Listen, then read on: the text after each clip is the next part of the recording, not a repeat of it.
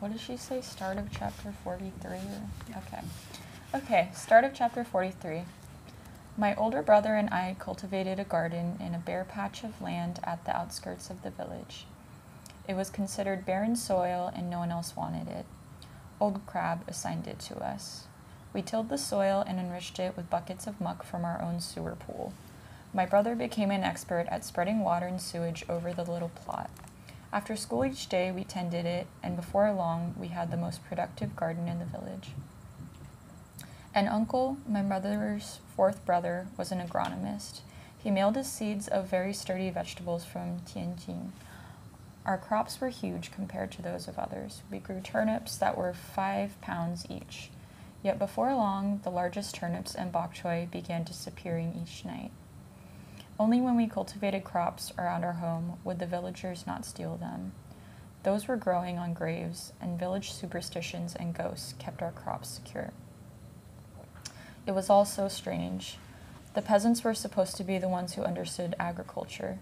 They had lived on this soil for hundreds of years. But within a few months, we were growing larger crops because we had better seeds and we knew how to care for the crops scientifically. They watched us and learned from us.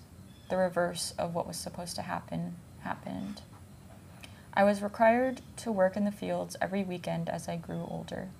One day I was spreading manure in the rice field with another girl when I became very tired. I felt faint and said I needed to go home. My friend said she was tired too. At the time, our families needed the work points. When no one was looking, we threw manure in each other's hair, then announced we had to go home because of the accident and wash our hair. So we got the time off and the work points and headed home. I was 15 and growing increasingly impatient with village life. I skipped work many times and I was getting bored with school. Papa felt it might be a good idea for me to get out of the village for a short time. His uncle lived in Nanjing, the nearest large city. He was old and lived alone. Papa had learned by mail that he was not well.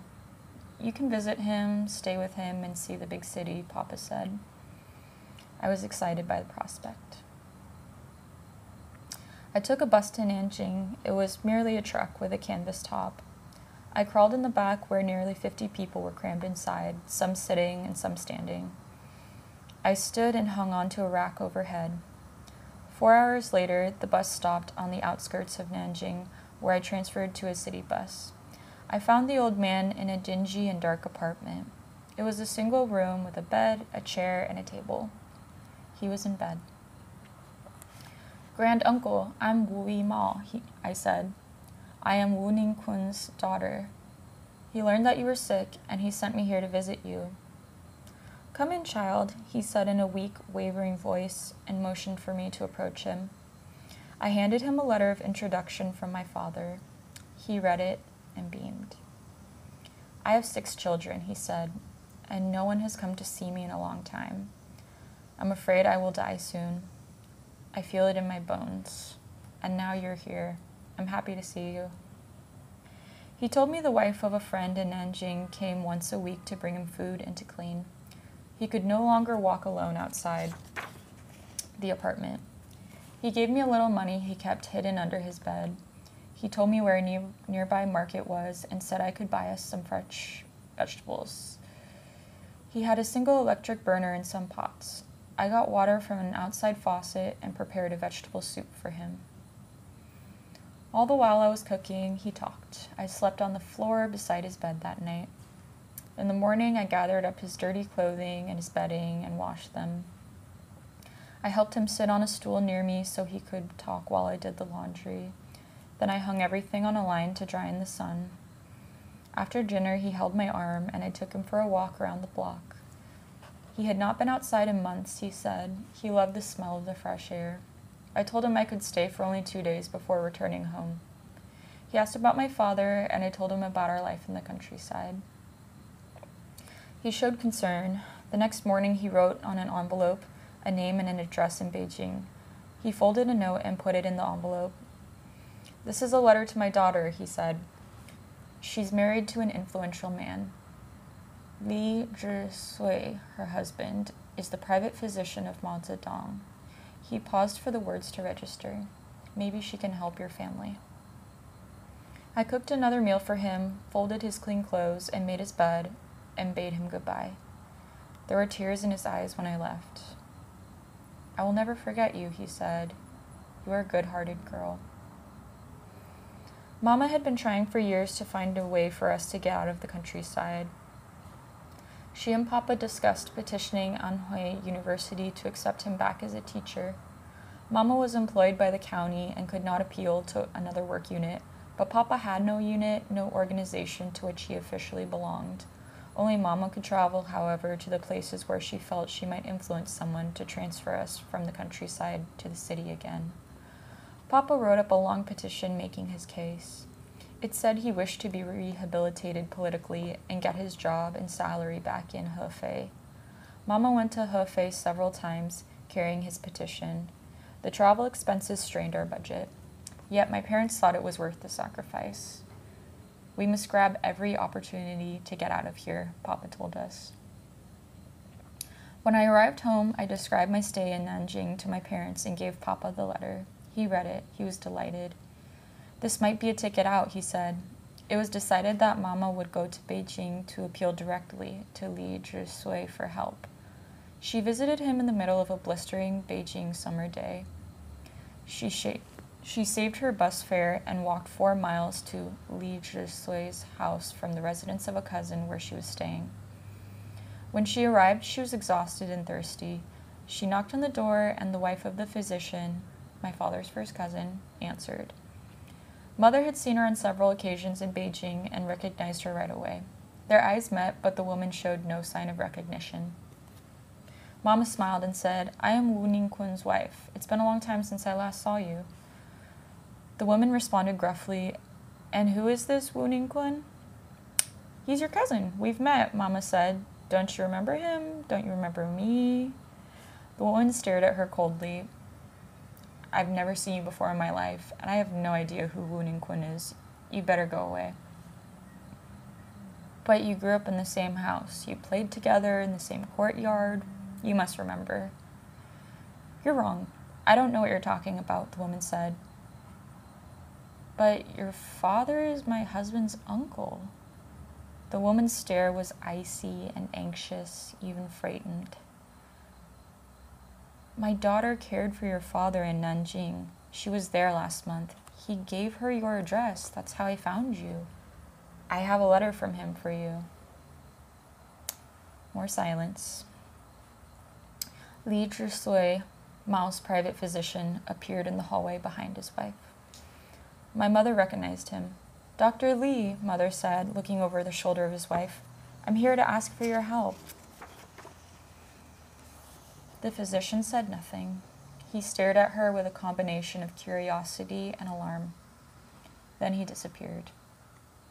Mama held out the letter, but the woman pushed it away. You should go, she said, before I summon security.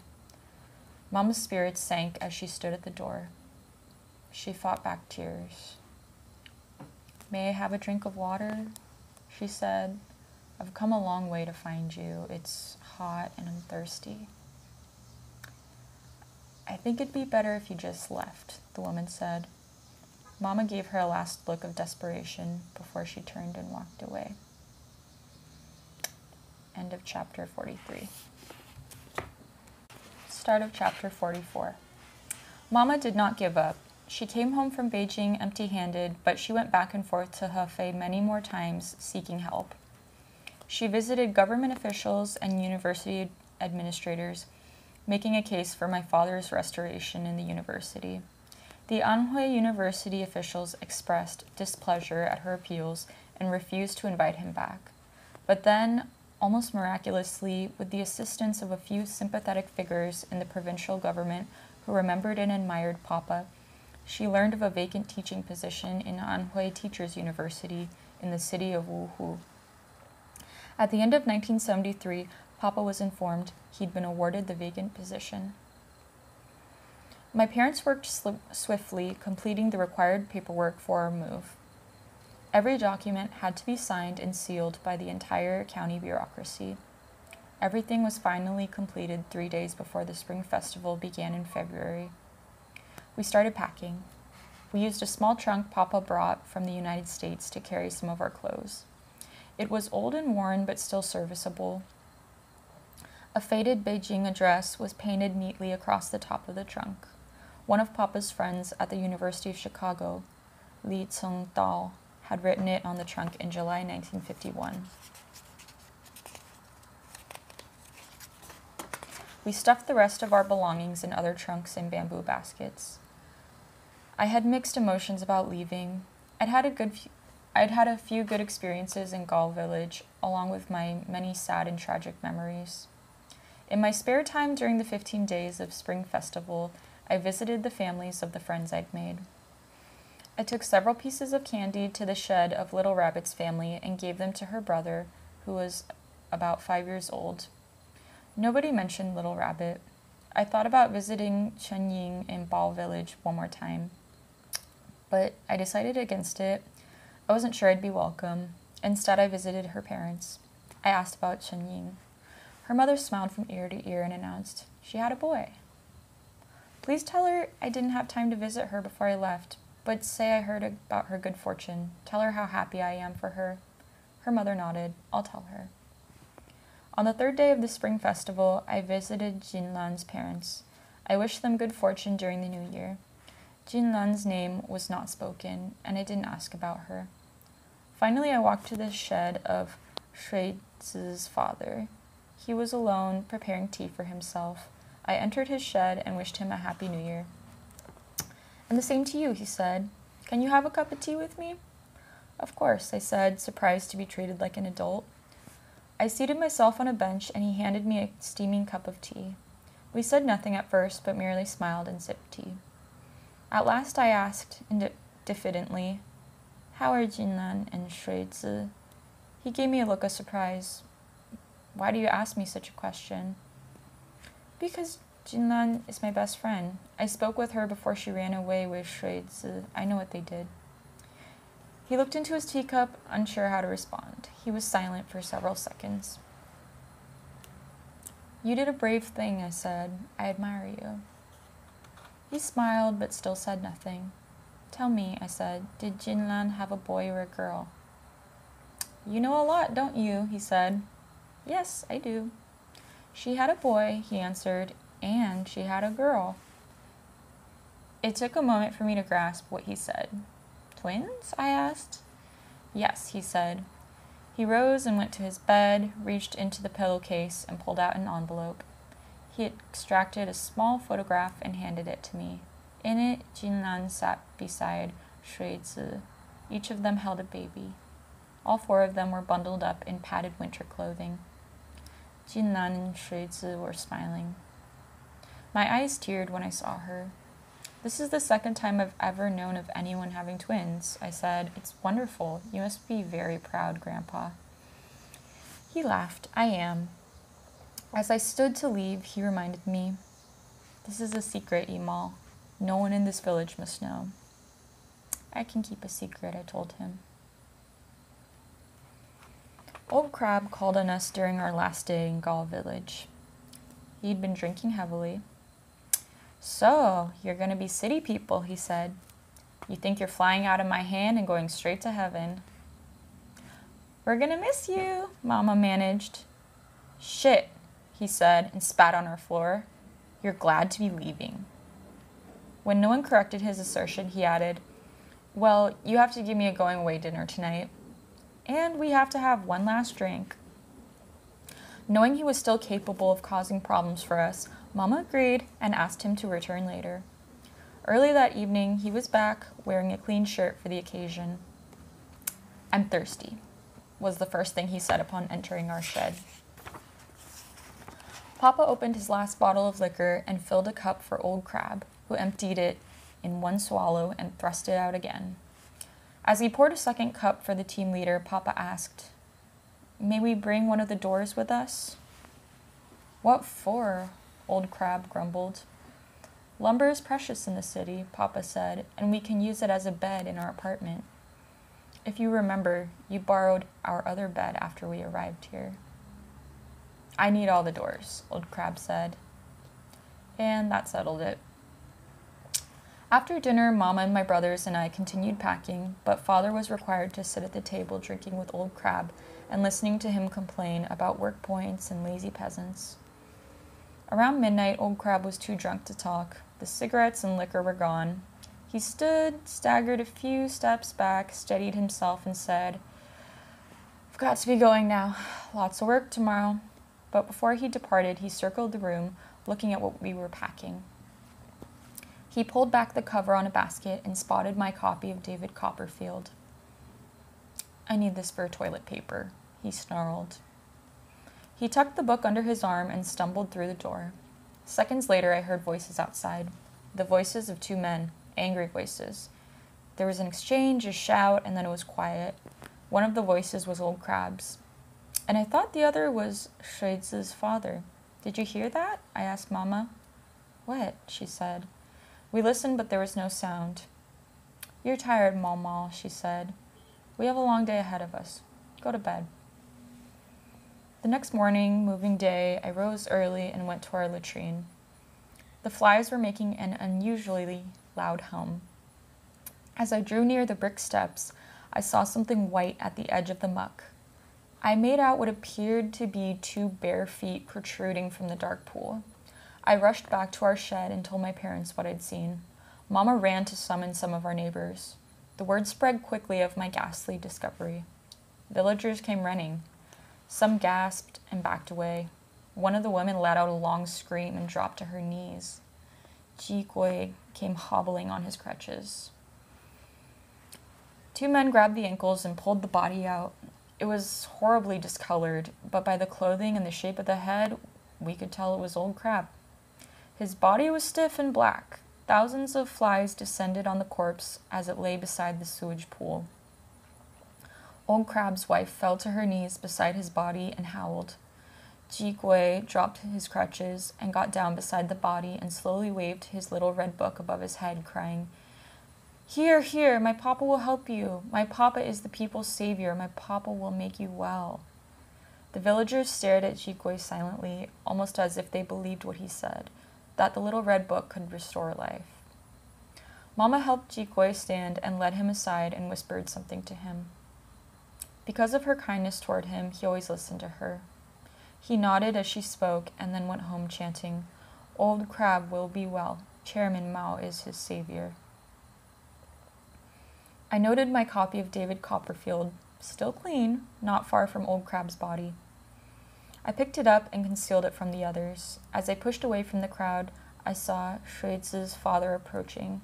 While everyone else was in shock, he was composed and unbothered. "Old Crab drowned in our shithole," I blurted out. I can't be certain of what I saw next because a ray of morning sunlight flashed over his shoulder and momentarily blinded me. But I'm almost sure he winked. Two men came to our hut a short time later and removed the doors to make a casket for Old Crab.